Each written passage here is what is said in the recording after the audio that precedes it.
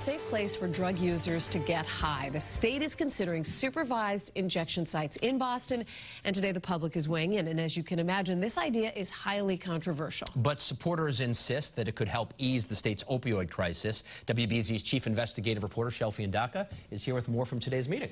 Very testing meeting it was, David and Lisa.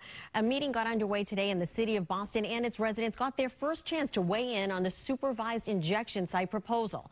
Now, the pilot program, which still needs to be approved by the state, would put 2 clinics in Boston where drug users can shoot up under the supervision of medical professionals.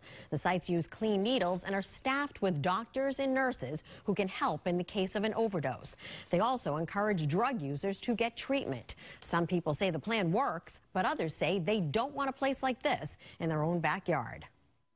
And finally, Doctor, where do you live? What community do you live in? I live in Newton. You live in Newton. So do you think this would be great across the street from your house?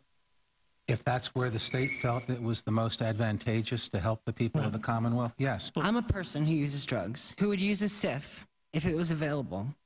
My safety net right now consists of doing a slow shot, testing for fentanyl presence with a strip, and immediately after injection, and immediately continuing to text back and forth for a few minutes to ensure that someone would know if I overdosed and may hopefully get to me in time to save my life if something went wrong. Well, the state's proposed plan is being compared to an injection site program already in place in Vancouver, Canada. The report states that Vancouver has seen a 35% decrease in opiate deaths since the site opened. Cheryl Fiandaca, WBZ News.